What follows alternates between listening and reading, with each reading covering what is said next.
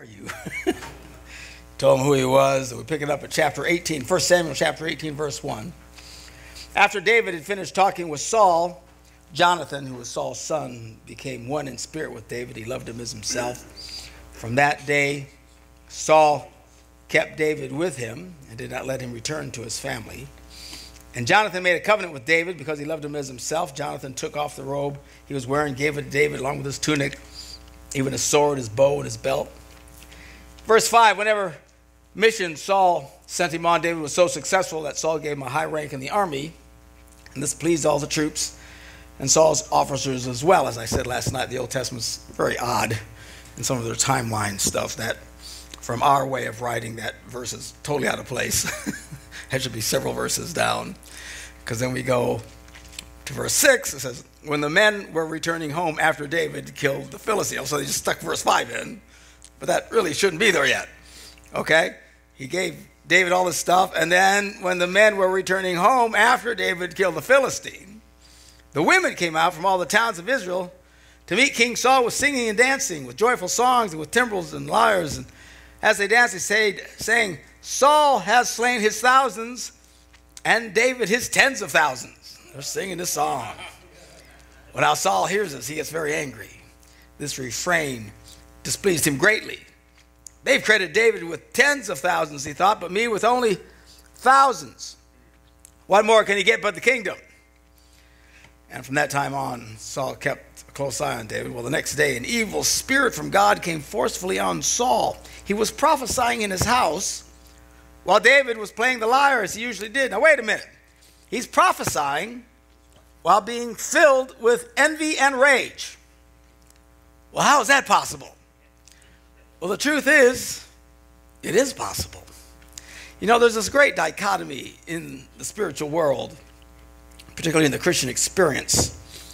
You know, every man, woman is born into the world stillborn. We are like God. We're made in the image of God.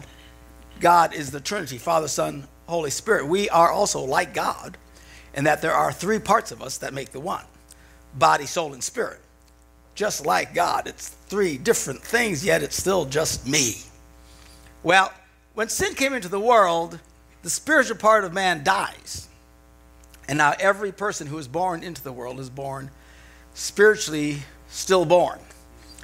That's why everybody everywhere throughout the world, from the beginning of Adam, is born into the world and can tell something is wrong. Something is not quite right. Everybody senses it. Everybody feels it. It doesn't take long. And that's why people are doing all kinds of things desperately, trying to fix what's wrong. Something's not right. What's missing? And people turn, they'll come up with different religions in their attempt to connect with God. Others will figure, gee, if I just have enough money, that'll fix what's wrong. But it can't fix it. Some people think, well, if I just drink enough booze or score enough drugs, that'll fix it. But it doesn't fix it. Some people, boy, if I can just fight the right woman, that ain't going to fix jack. And everybody's running around doing everything they possibly can, trying to fix this thing. Well, when we come to Christ, we are now born again, the Bible says. Jesus taught us. And what it means is that spiritual part of you, all of a sudden, it now comes to life. What was stillborn is now born. And now you feel complete. You can sense it. For some people, it's rather dramatic. Some, it's not all that dramatic. It doesn't matter. It just depends on where you're at. But everybody, when you come to Christ, you sense the difference. Something's happened in me. Amen. The grass seems a little greener. The sky's a little bluer. Life is a wonderful thing because now I've been born again. And the world thinks we're crazy. Why do y'all sing and dance? Well, because we've been born again. It feels good. Why do you serve in church? Why do you go to church? Because we've been born again. Why do you give money? Y'all crazy giving money. Because we've been born again. Feels good. Now here's the crazy thing. You would think now that we have been born again, the flesh has been put away. Oh, Lord. Were that the case. But the flesh is still there. Now I know through baptism we're putting away the old man and stuff, but and buried. But it's like these, you ever go one of these, probably shouldn't, but one of these weird, slasher movies, where a bad guy gets killed, but he keeps coming back. It's like, what is that? That's what freaks me out. I accidentally, I don't know how it happened. My wife and I, we went to some movie, matinee, and I don't know what the time, I know what you did last summer, something like that. I didn't know what it was. And it's a slasher teen movie. And through the whole thing, I'm screaming like a teenage girl. Like, ah! In fact, teenage girls were going, what's his problem? It was bad. And my wife hit me. He's supposed to be dead. How's he back alive? Well, that's what it's like when you get saved. See, when you're first saved, you think, this is it. We have crushed the flesh. We are free. We're set free from the flesh. But it doesn't take long until that thing comes back up. It's like, what is that? And you can be born again and still struggle with the flesh. You can be serving God and running into somebody that just irritates the snot out of you. It's, oh, Jesus, help me not to hit him.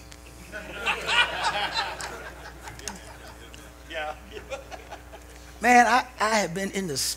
This is just me. I know y'all are much more spiritual than me. Amen. You're Canadians, But I got to admit, I've been worshiping God, and some pretty lady walks by, and my mind goes, holy cow, look at, whoa, man, what's that? I just, oh, Lord Jesus, forgive me. Like, how is that even possible? Spirit in the flesh still just, here's Saul prophesying, and he's full of hate. Dear God, help us all. That's why, as Christians, we need to have some discipline. Paul writes about this in Romans, the 8th chapter, verse 5. Those who live according to the flesh, talking about Christians, those who live according to the flesh have their mind set on what the flesh desires. But those who live in accordance with the Spirit have their mind set on what the Spirit desires. The mind governed by the flesh is death. See, if you're not careful, if you're not aware that you keep thinking flesh, it'll choke the spiritual life out of you. The mind governed by the flesh is hostile to God. But see, before that, the mind governed by the Spirit is life and peace. That's where we want to live. The pathway that controls this is your thinking. A lot of us suffer from stinking thinking. But you will, I'm telling you, just when you think you stand, boom, there it is. Just when you think, man, I got this handled, somebody will bring out the nasty in you. Right? Talk about more about that in just a minute. Help us, Jesus. All right, so he says, the next day, an evil spirit from God comes forcefully on Saul. I don't know what that means, but that's what happens. And he's prophesying in his house while David is playing the lyre, as they usually did. And Saul had a spear in his hand, and he hurls it at him, saying to himself, I'll pin him to the wall. But the Bible says David eluded him twice. Twice? You throw a spear at me, that's your first and only shot. There ain't no twice. I'm moving on, you know what I'm saying? Twice he tries to kill, sometimes you're not sure if somebody doesn't like you. You know what I'm talking about? Well, man, I don't know if that guy likes me or not. I don't know if the pastor likes me. I don't know if so-and-so likes me. But when somebody's hurling a spear at you, that pretty much settles it. They don't like you. Twice. Mercy. Saul was afraid of David. Really? I'd be afraid of Saul. It was Saul that was fearful because the Lord was with David and had departed from Saul. So he sent David away from him and gave him command over 1,000 men.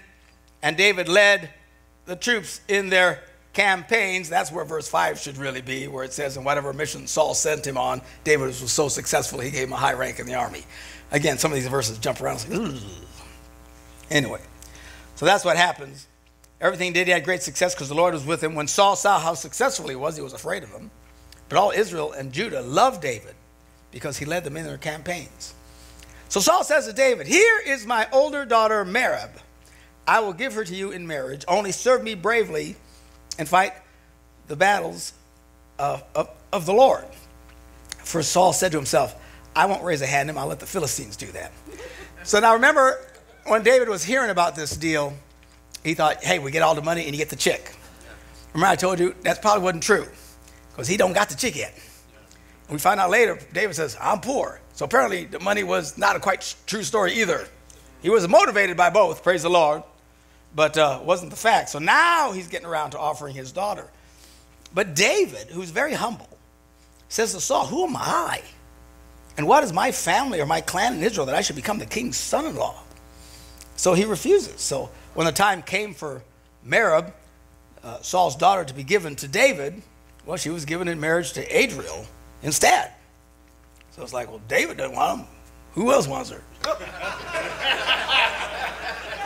All right, you get her. You know, that was very romantic stuff. Very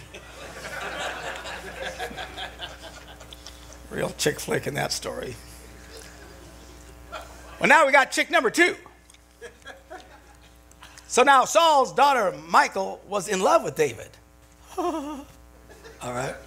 Because David's the butt kicker. He's out there. He's big time. He's this young general.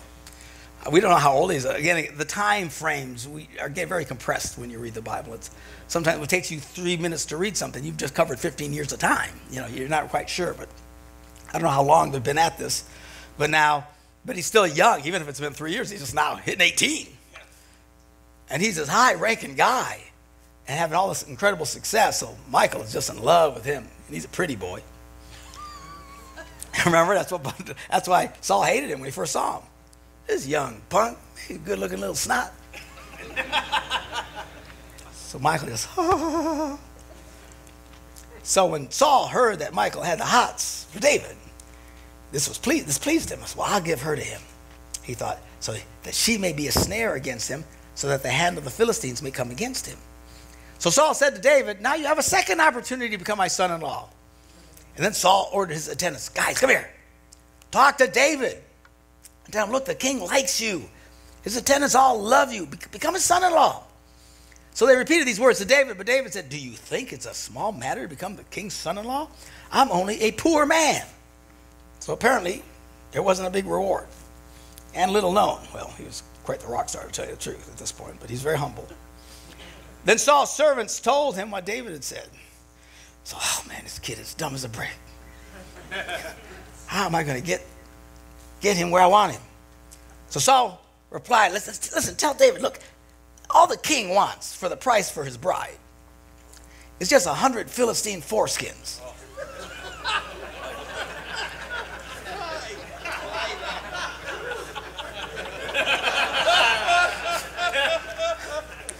So, you know how some Native American tribes, when they would go to battle, they would scalp their enemies.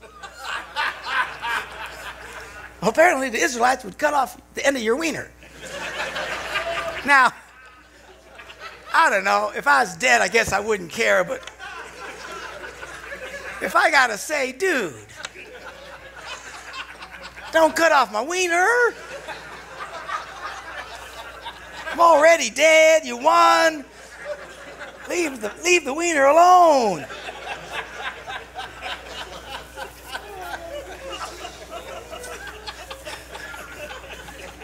It's in the Bible, man. I ain't making this up.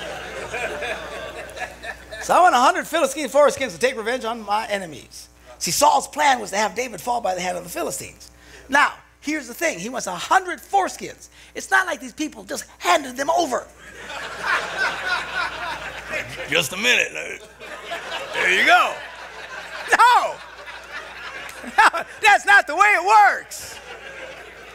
You want my wiener, you got to kill me to get my wiener. So that's what he's saying. You got to go kill 100 guys. Well, it ain't easy to kill 100 dudes. So this is awesome. David would go, the Philistines will kill him. So the attendants told David these things, and David was pleased. He thought, yeah, I'm a wiener taker, man. I'm telling you.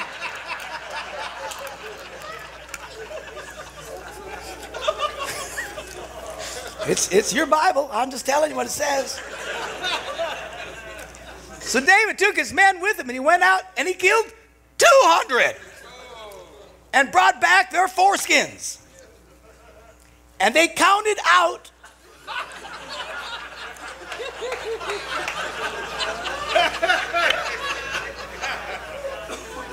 27, 20, was that 27? What number was that? 20? I got to start over again, man. 1, 2, 3. I don't know who had this job. Larry, you're up. I ain't going, man. I counted them last time. I don't want to touch them things. Larry, go. Man. So some poor sap counts out the full number so that David might become the son. And then Saul gave him his daughter, Michal, in marriage. Well, there's a romantic story. I gave 200 wieners for you, baby. I love you, man.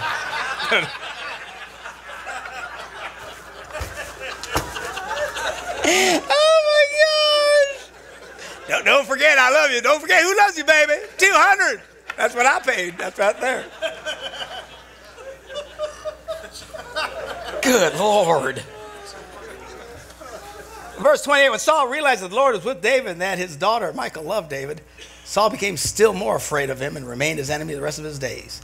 Now the Philistine commanders continued to go out to battle, and as often as they did, David met with more success than the rest of Saul's officers, and his name became well known. So now Saul sets out to kill David. We pick it up in 1 Samuel, the 20th chapter, and David fled, and he went to Jonathan and said, Jonathan, remember, Saul's son, he said, what did I do? What is my crime? How have I wronged your father that he's trying to kill me? Jonathan said, no, man, you're not going to die. Look, my father doesn't do anything without letting me know. Why would he hide this from me? It isn't so. Well, it turns out to be so. And David starts running for his life. Samuel, 1 Samuel 23rd chapter, verse 14. David stayed in the wilderness strongholds and in the hills of the desert. Day after day, Saul searched for him, but God did not give David into his hands. Now, if you ever get a chance, you know, when you read like Samuel and Kings, you know, they have these chronological Bibles that you can buy where it puts everything in order. The Bible is not in order. Who decided this? I have no idea. Why would this book come after this book? I mean, it's all jacked up.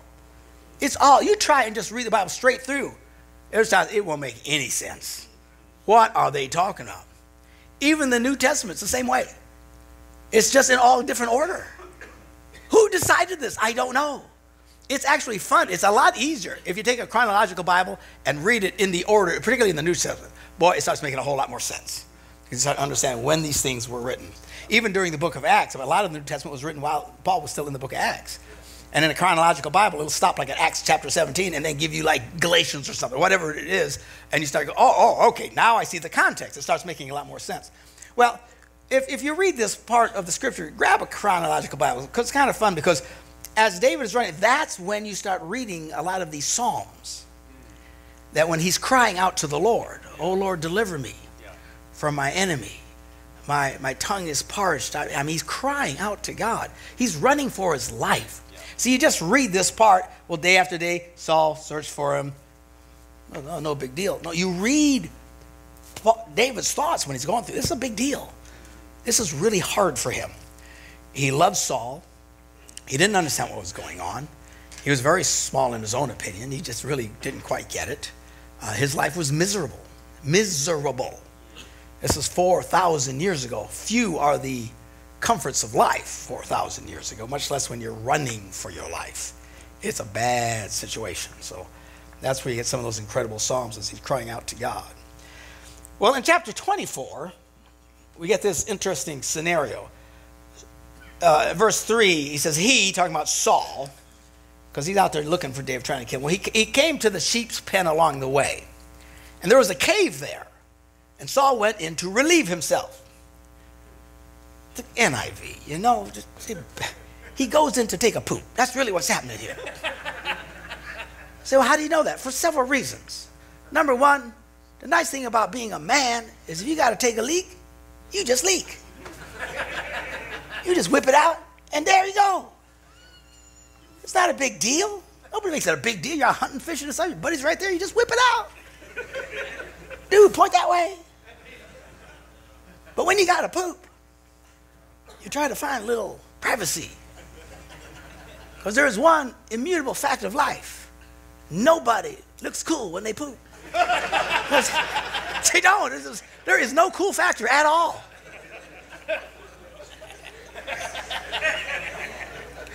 It's one thing you go into a men's room and there's urinals there. There's no wall between anything. You just do your thing. But when it comes to pooping, I hate it when you go to places and there's no doors on the poopers. Right? You walk by like, oh, dude, man. It's like... And the other is because what happens now takes some time. Hence the pooping scenario.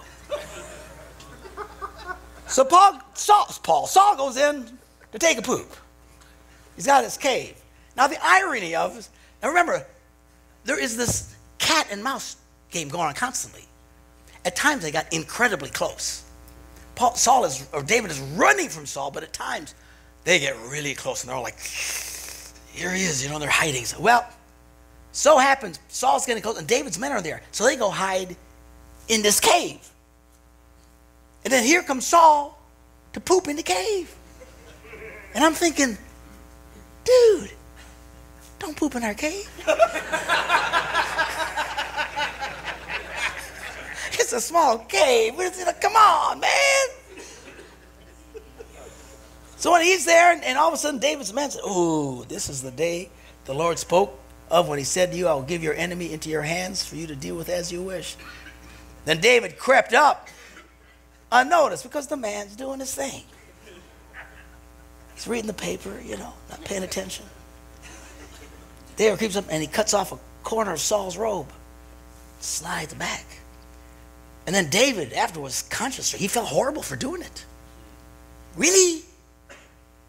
He felt horrible for doing it. He said to his men, Lord forbid that I should do such a thing to my master, the Lord's anointed, to lay my hand on it, for he's anointed of the Lord. And with these words, David sharply rebuked his men. Now, he probably didn't do it very loudly because they're still hiding in the cave. Why'd you do that? Don't make me do that. And then it says, and then Saul left the cave. So all this happens when he's still there meditating. So Saul gets far enough away. There's enough space now. Because apparently Saul really went out of his way. He wanted his private time because nobody looks cool. He gets far enough, and in verse 8 it says, David went out of the cave and he called out to Saul, my Lord the king. And Saul looked behind him. There's David. He bows down and prostrates himself with his face to the ground.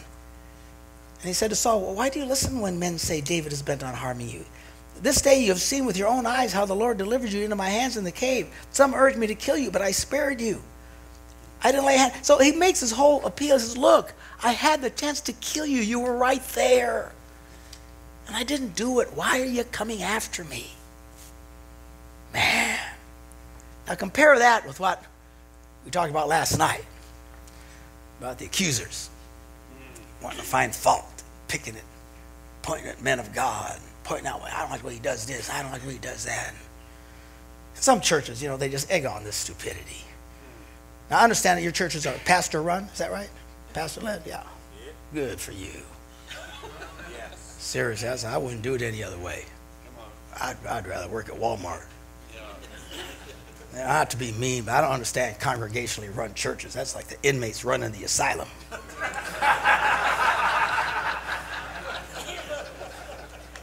And that culture creates this attitude of disrespect. Where, well, I'm the boss. You're just the pastor. We'll vote you out. And these guys, these pastors, if you talk to them, it's a horrible life they have. They live in fear all the time. So, well, they shouldn't be afraid. Hey, you spend all your life preparing for a job. And your family depends on this job. And all it takes is 2 or 3 psychos to get everybody in a lather. And they vote you out. Now what you going to do? It's terrifying to them. That's why a lot of men of God in the pulpits are so weak today. They can't touch any subject that might offend anybody. They wouldn't be talking about pooping, I'll tell you that. You can't fire me, so I don't care.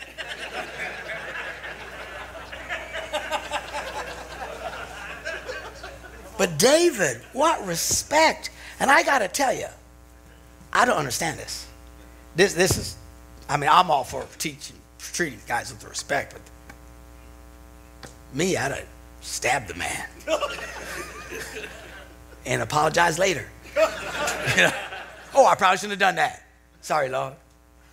Man, this guy is trying to kill you. Your life is a living hell. Read some of those Psalms. Here he is right there. He doesn't know he picked the one cave all y'all are hiding in. It would have been nothing for them to take him out, and it had all been over. It all had been done. It had been finished. It would have been wrapped. But he doesn't touch him.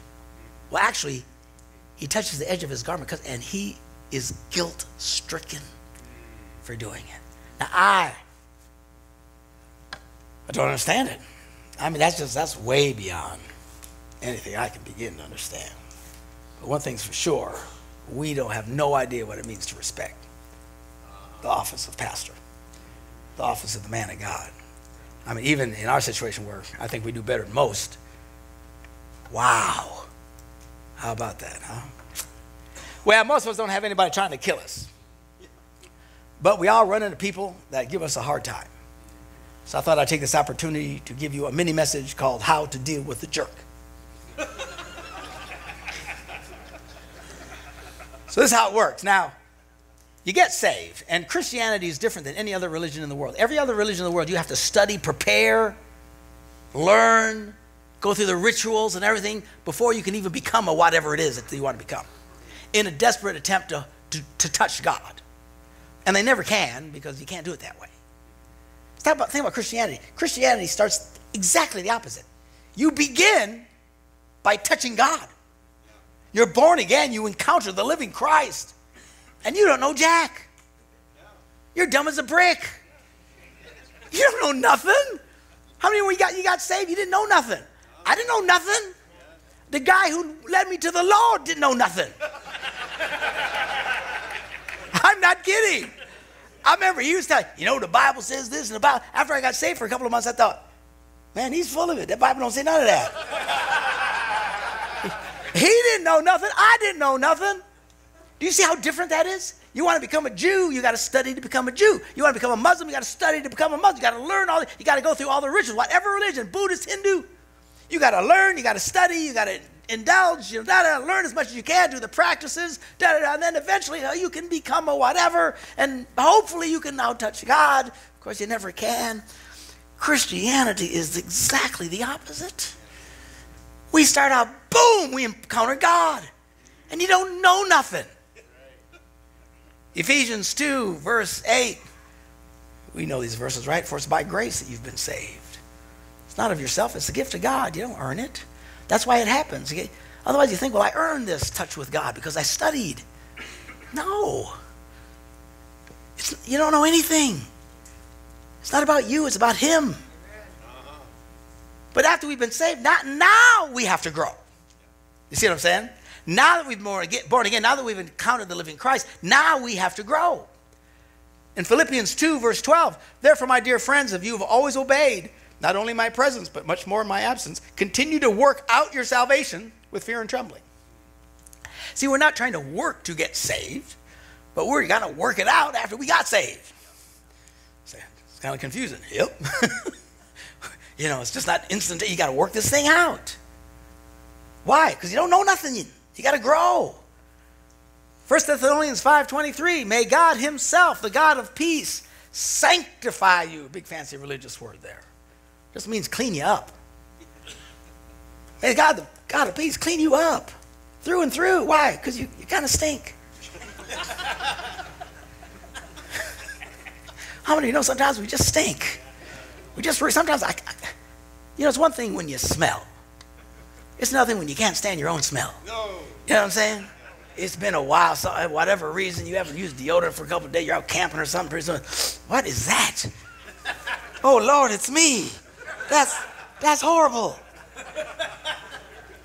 You're sitting before the Lord, and pretty soon you start going, oh, man, it's me.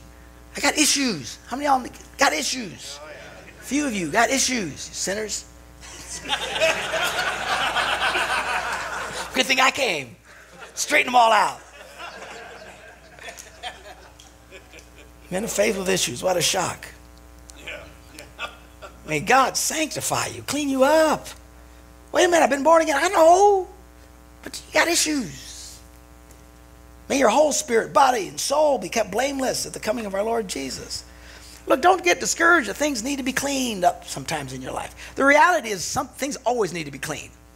Now, the women in our lives, you know, women get mad because they do most of the cleaning. Well, we can do the cleaning, it's just we don't care. I mean, seriously, a lot of guys could live like hamsters. Wad up some paper, sleep there, poop there, he's good. You know what I'm saying?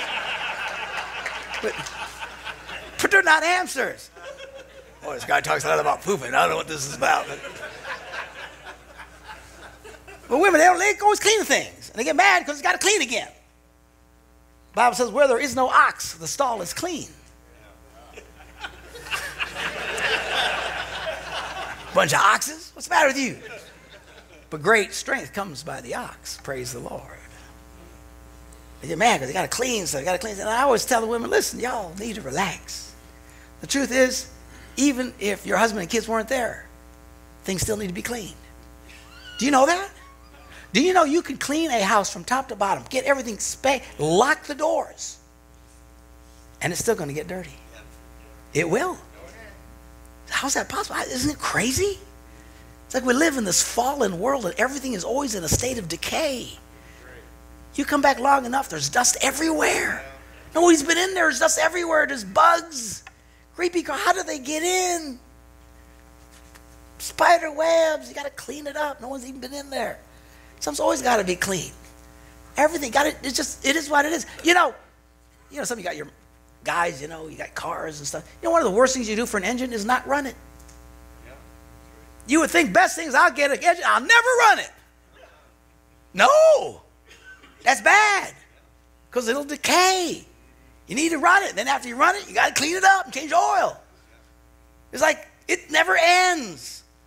I'm a pilot. I used to have my own airplane. Last time I came to Regina, I think I flew myself in here, which is a lot faster than taking commercial flights.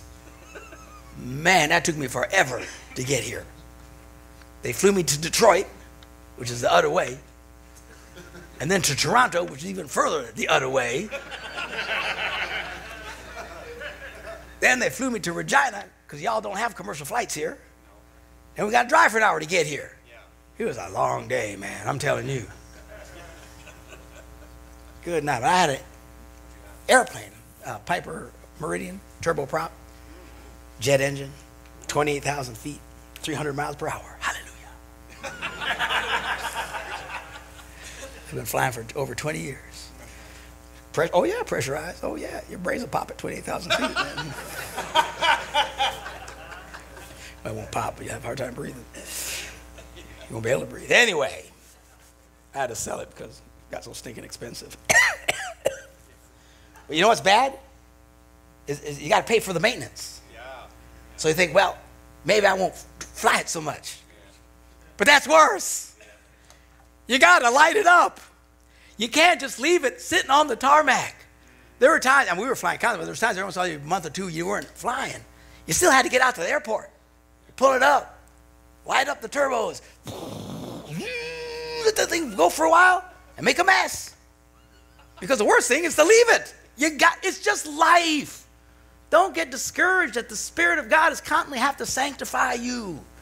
It is life. We live in a fallen world. We live around all kinds of messes, and we just need to keep cleaning up. We're all called to grow spiritually, improve our faith, and God bless y'all for coming to this conference. You're the kind of man that said, you know, I need to go to this. I need a little cleaning, a little tweaking. You're out there serving God, and you still got to clean it up. The Bible challenges us to clean things up. Ephesians 4th chapter, verse 31. Get rid of all bitterness. Why? Because you can get bitter. Get rid of all rage. Why? Because people tick you off. Anger, brawling, and slander, along with every form of malice. And there's so many. So many versions of this. We come up with new versions of nasty all the time. And be compassionate, kind to one another, forgiving each other, just as in Christ God forgave you. See, we know that we're supposed to be walking in peace. Colossians 3:15 says, let the peace of Christ rule in your hearts.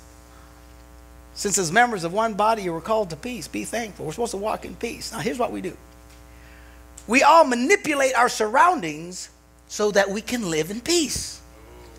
There's nothing wrong with that. We all do that. I do that. Everybody does it.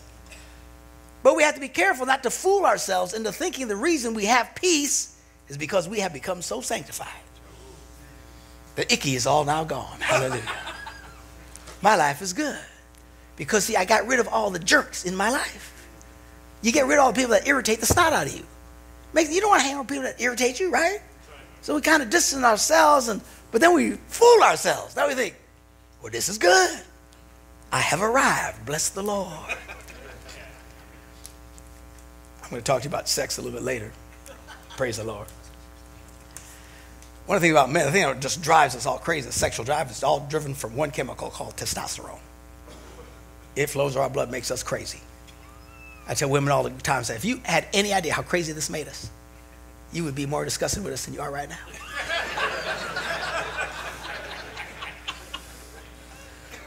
Well, I had encountered some kind of, I didn't know what it was. I didn't even realize what happened, but it was messing with my testosterone levels. It started dropping like a rock. At first I thought, praise God, I have arrived. I'm not tempted at all anymore. I mean, the hottest chick in the world over in front of me didn't bother me at all. She could have been buck naked. I would have said, hey, put some clothes on. Wouldn't bother me at all. I thought, praise God, I have matured in my faith. But then I started getting all these physical ailments. Because when that starts happening, you start hurting in places you didn't know you had. And I just, what's wrong with me?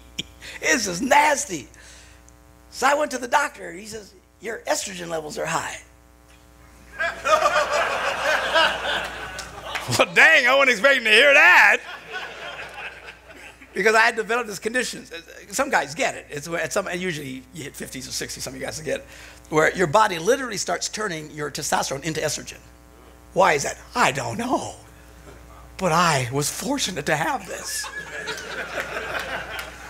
So my estrogen levels are coming, my testosterone levels drop. I'm in pain. Ooh, ah. So the good news is it's really easy to fix. Praise the Lord. So they fix it. My testosterone level shoots up again. Oh, no. I'm like, oh, Lord, look at that. Oh, come on. Come on. You mean to tell me I ain't nearly as spiritual as I thought? All of it was just because of the chemical. Here I thought I had grown in the Lord. Oh, my. And it's like that with these scenarios. We get peace in our lives because we work to get trouble out of it. And we get away. We set everything up and we deceive ourselves. Easy to do. James warns us about this.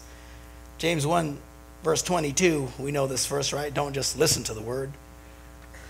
And so deceive yourselves. You got to do yourself. We deceive ourselves. It's easy to do. We think we're okay when we're just not okay.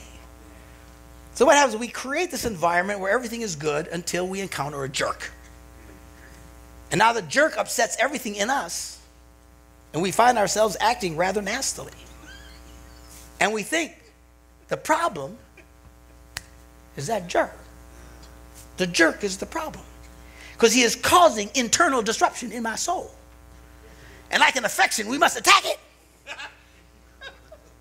But here's the bad news. The jerk is not the cause of your bad behavior.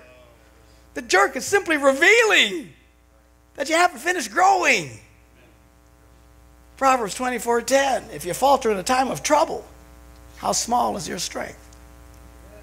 Now that's kind of a cruel verse. Because we think, somebody stumbles, it must because life is hard. Solomon says, you fall, you're just a wuss. You're strong. In times of trouble, it just shows, if you stumble, it just shows that you're weak. Ooh, ow. Many people believe that the trouble with the icky that keeps popping up is the result of their environment, other people. And the answer is to simply fix the environment, get rid of those people. This is so true when it comes to where you work, the people you work with. If the people you work with constantly bring out the nasty in you, I got bad news. It ain't the people, it's you. Because there's not supposed to be any nasty in you. They shouldn't be able to bring up any nasty in you. I hear people all the time, you pastor, oh, pastor, I wish I could work for the church. I just like to work around Christians all the time. My life would be good if I could just work around people of faith. And then every once in a while, you know, you hire somebody from your congregation because you need a position. And they come in and they're just starry-eyed. They come in, their eyes just glowing. This is the answer to their prayers. And after a few months, they're in hell. Because apparently I am a jerk. Apparently I'm not so pleasant to be around all the time. People say, Pastor, I love you. I know, because you don't know me.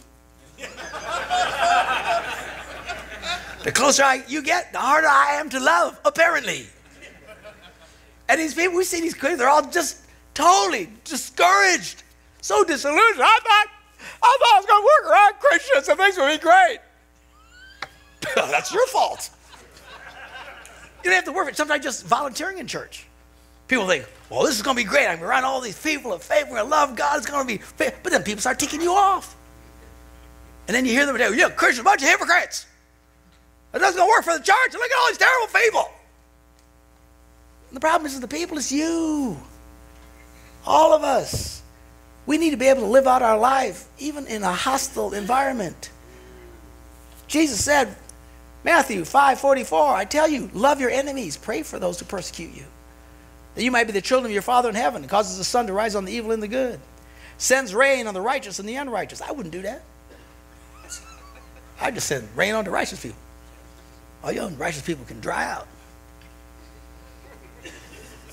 I'm just telling you, it's what I think. If I ran the sun, all the wicked people would walk in the dark. I ain't give you no sun. Half my congregation, I won't give them sun because they don't come to church every Sunday. Y'all freeze. Come to church. I'll turn the light on for you. Amen. Amen, right? Amen. Just come to church. I'll give you a little heat. Come on. But that's not what he does. Our Father, he blesses the wicked and the just. He gives sun and rain to everybody. Oh, man. Jesus says if you love those who love you, whoop-de-stinking do. Who cares, he says. Who cares? The thing is, we surround ourselves with people who love us. I love you, man. I love you too. Oh, man, I'm walking in love. No, you're not. You just got somebody that you like. You got rid of all the jerks you don't like. Doesn't make you spiritual. If you love those who love you, what reward will you get? Don't even the tax collectors do that? And if you greet only your own people, yo, bro, what's up? Well, he says, who cares? Even the pagans do that. You know, married people do this all the time. They're convinced their life is miserable because of that wicked woman. If it wasn't for that woman, my life would be at peace. Because she brings out the worst in me. No, she don't. She shows you the worst in you. Come on, right?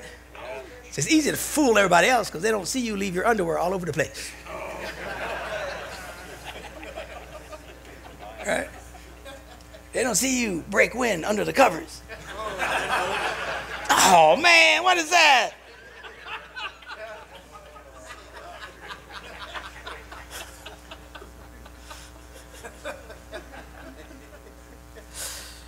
How do you deal with a jerk? You're supposed to love them.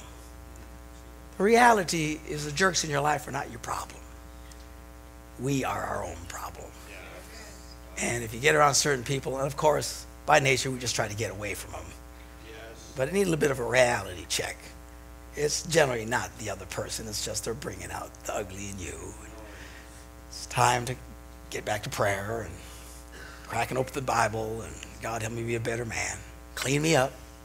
Clean, why? Because everything needs to get cleaned over and over again. It just is what it is. Life is hard. The good news, we die.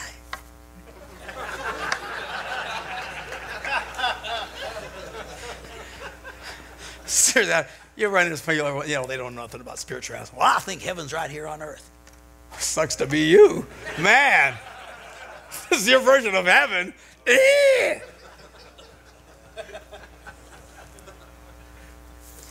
Continuing on, we're now in 2 Samuel, chapter 6. Saul finally is killed. He's dead. David becomes king. And David wants to bring the Ark of the Covenant. Verse 14, he says, wearing a linen ephod, these little outfits these guys had. David was dancing before the Lord with all his might. while he and all Israel were bringing up the ark of the Lord with shouts and the sounds of trumpets. As the ark of the Lord was entering the city of David, Michal, remember her, daughter of Saul, watched from a window. And when she saw King David leaping and dancing, and the guy's half naked, he's just boogieing down, and she despised him. Well, they brought the ark of the Lord, set it in its place inside the tent that David had pitched for it. And David sacrificed burnt offerings and fellowship offerings before the Lord. It's a great day of fellowship. Everybody's excited. Wonderful victory, this incredible event.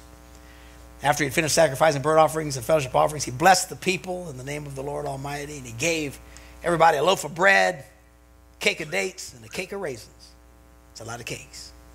To every person in the crowd. Seriously, where do you find that many cakes? And he gives it to everybody, both men and women. And all the people went home. It was a good day. We celebrated. We had a good time. We got a bunch of cakes and dates.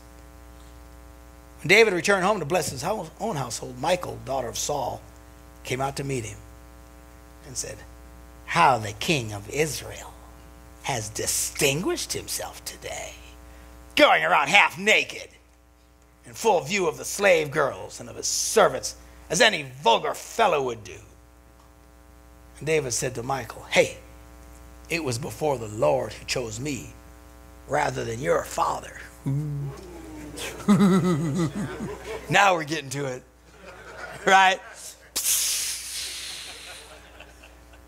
Or anyone from his house, when he appointed me ruler over the people, Lord's people Israel. I will celebrate before the Lord, and I will become even more undignified than this. I'll be humiliated in my own eyes. But by these slave girls you spoke of, I will be held in great honor. And he was. It says, and Michal, the daughter of Saul, had no children to the day of her death, which means he didn't give her none anymore after that. I ain't laying with you. You irritate me. Now, in all fairness, the guy had like 6, 7 wives. It's easy to do. Ignore one when you got 6 more in the wings. You know what I'm saying? That's what happens. But the point of this is that here is a man that we've been reading about, an incredible, starts out as a young guy, all these incredible things, a wonderful attitude, respectful even in the worst of situations, and he just had a free soul. He was free, man. He got out there, he's dancing, he's celebrating. Jesus said the truth, you'll know the truth will set you free. He said, if the Son sets you free, you will be free indeed. We know this verse. Don't even need to put it up. If anyone's in Christ, he's a new creature. The old is gone. The new has come. We're free from what? We're free from our sins. We're free from failure, free from guilt, free from condemnation, free from what other people think about you. And I've never really cared much what other people think about me. That's why I talk the way I talk. It's a strength and a curse at the same time. But, I mean, it really is. Somebody gets really mad at me, I go, okay. Let's go get a sandwich. I mean, I don't care. It just doesn't bother me. I know pastors get just devastated if they find somebody doesn't like them. And everybody's just different. Something wrong with me. I don't know, you know. Saw this one pastor, he was devastated because this one couple had left the church. I'm listening to him and thinking back to some stuff he'd said to me earlier. He says, well, wasn't that couple the one that was giving you all the problems? Well, yeah. Well, shouldn't you be celebrating? If I got a choice, stay and make me miserable or go on and be blessed, I'm sending you a card. Goodbye. See ya. But if there's one word that describes a victorious believer in Christ, it is this: freedom. Are you walking in freedom? Are we walking in this freedom? The thing is, we still get icky sticking to us. We kind of gum up. You got to work things out. You got to run the engine. But even when you run the engine, then you gum up and say, well, I shouldn't run the engine. No, it'll only make it worse. It's just life. Life is messy. It's just messy. Sometimes we just still got issues, and we should expect to have issues. That's why Paul says when you take communion, examine yourself. As often as you do this, and they did it all the time. How often do you guys do communion? Typical once a month type thing? Yeah. We do it every Sunday. Doesn't make us more spiritual. It's just, we come. 80% of my church is ex-Catholic. I like those Catholics. I do. They're really sweet people. They come to church. A lot of them still cussing. It's pretty funny. Seriously. Somebody drop a bulletin. Oh, shit. They go, oh, man, don't. Oh, sorry about that. I had this older guy. He's like 70s. He's over 70 years, 75 years old. He just recently gets saved. He starts reading the Bible. Then he reads what we're going to read after the break about David falling into sin. He's all upset. In the foyer, out loud. There's people everywhere. He says, Pastor, what's with this son of a bitch, David? I didn't say that. He said it. You said son of a bitch. No, I didn't. He said it. What's with this son of a bitch, David? And I said, just keep reading. Relax. Try to calm him down. Quit cussing. I like those Catholics. We do communion live. The whole point of communion is, man, don't forget. Don't forget what this is all about. His body was broken so we could be whole. His blood was shed so we could have forgiveness of sin. Jesus said, do this as often as you do it in. Why? Because we forget. We forget. How many times the Bible says, sometimes we forget we've been forgiven of our old sins. We forget who we are. He says, and before you do it, examine yourself. Why? Because we got to clean up. Either we're gunked up because we haven't doing something, or we get gunked because we were doing something. It's the engine. You can't win. The good news is you die. So you got to constantly just reevaluate and check, and where am I at? How many of you know we get free, but we still got issues?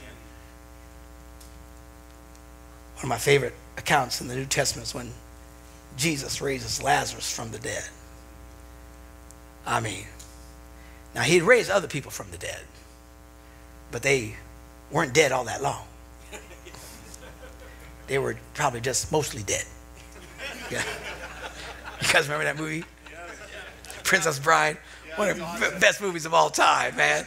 It's just fabulous. He's not, that's what you think, he's just mostly dead. Or these guys, they could have just been mostly dead. I mean, let's face it. Look, it is what it is. We struggle in our faith. If my brother here falls over unexpectedly, I mean, just drops dead, cold dead, and somebody comes over and just, he's dead. And I come over and I lay hands on him, and all of a sudden, and he gets up. You know, some of you think, oh, he just probably had gas. You know that's what you think. You know. Well, maybe maybe, but come on. He was only mostly dead for 20 minutes, 30 seconds. I mean, come on. The thing about Lazarus, he's officially dead. He is in the grave for days. Jesus comes and says, open up the grave. They went, oh, you don't want to do that. Lord, he reeks, man. This is bad. Just open it up. Bob, you go do it. I ain't doing it, man.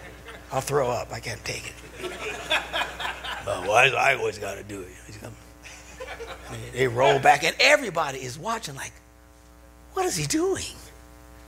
It's one thing when he's still laying there because maybe he expired 5 minutes earlier, You've got to realize, when he rose people from the dead, a whole bunch of people probably thought, well, he probably wasn't really dead. Right? That's the way people think. Even our own churches, half our congregation will think, we probably wasn't really dead. He just had gas.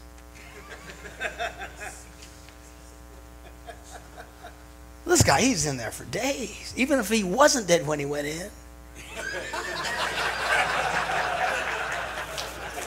He's dead now. Man.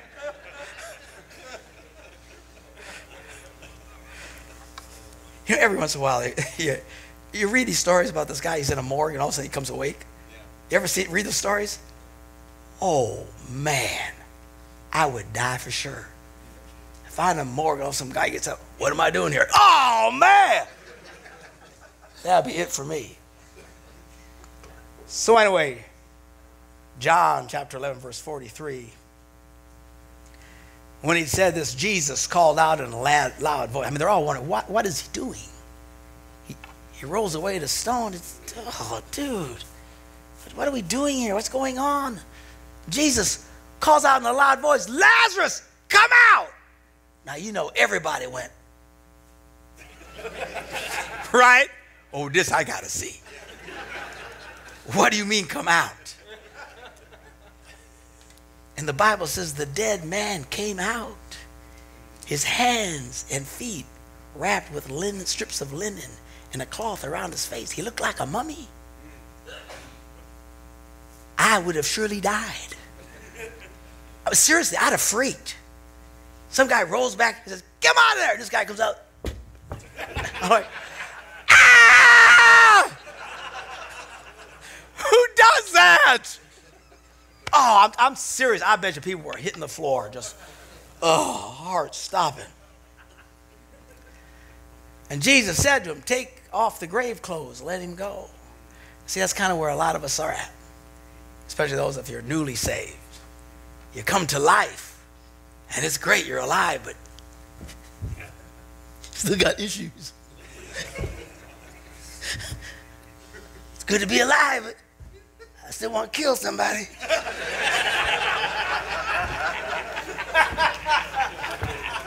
I'm alive, praise the Lord, but my wife irritates me to no end. She doesn't stop talking. How can you say that many stuff over and over again? I'm tired. I'm born again, but the band is too loud. Y'all too loud. I went to that men's conference. He kept talking about pooping. I don't understand. What is that? We got issues. How many of y'all got issues? Oh, yeah. Yes. We come to life, but now we got to get free. Sometimes you need somebody to help get you free. That's why we're doing what we're doing here. Trying to unwrap us, trying to unravel us so we can get free. Take the grave clothes off. Hallelujah. We're going to pause for a break. 10 minutes? Is that the plan? Man of God?